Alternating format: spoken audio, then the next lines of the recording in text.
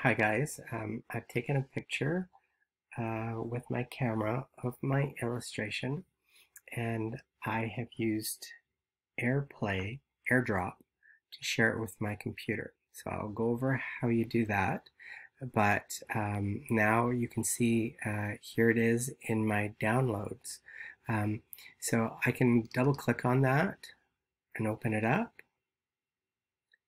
Um, you sort of see there it's landed. So what I'm going to do is I'm going to save it,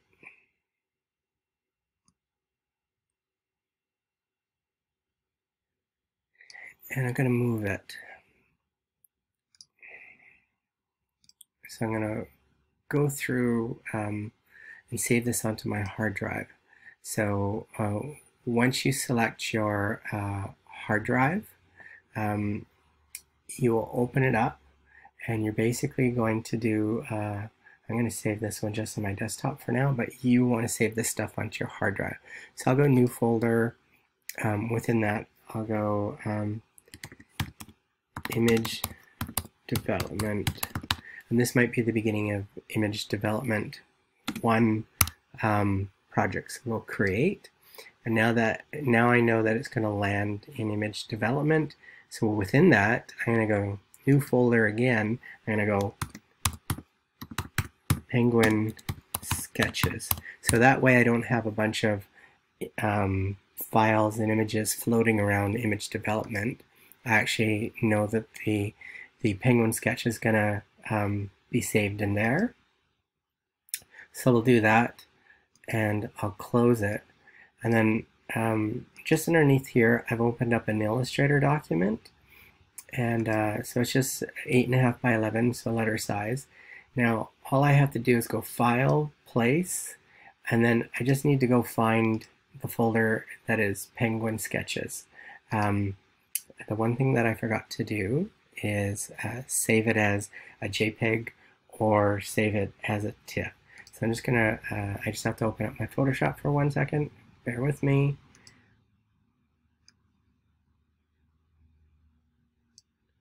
So I had some obscure format selected, so that's my fault. Typically, you'll when you scan this, you can scan it as a JPEG, and that will be good enough.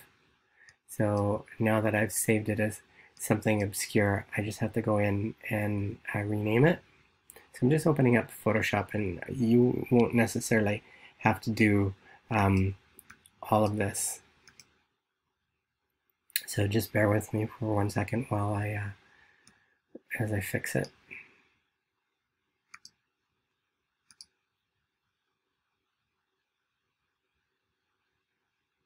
Just opening it. So I'm going to File, Save As, and I'm just going to change the format. I'm just going to save this as a JPEG. I'm going to save it right back in the same folder. So then when I'm in Illustrator, I can go File, Place, and it's just waiting for it to land in there. Sorry. Oh, I forgot to, there. Okay, so sorry, you won't need to do any of that. So File, Place, and then you can see the JPEG, and I'll go Place, and I'm just going to click once on there, and you'll see it comes in at a huge size because of the resolution. So I'm just going to go over to my Scale tool, and go Shift Option, click on it, and I'm just going to make it like 25% size.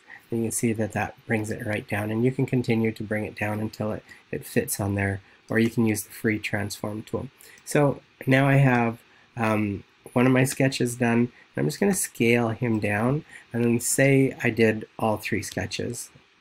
I would bring them in, place them side by side, and now I'm ready to upload this to Moodle. So in Illustrator, I would go File, Save As.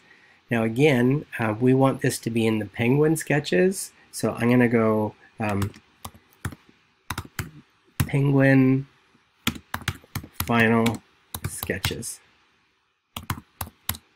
And then I'm going to save it as an AI file like that. And that will give me my base file to work with, and it'll remember where the images are. So it will find them each time I open up the Illustrator document. But as soon as I save it, the next thing I'm going to do is I'm going to go File, Save As. It's just saving, sorry. So File, so it's still saving, sorry.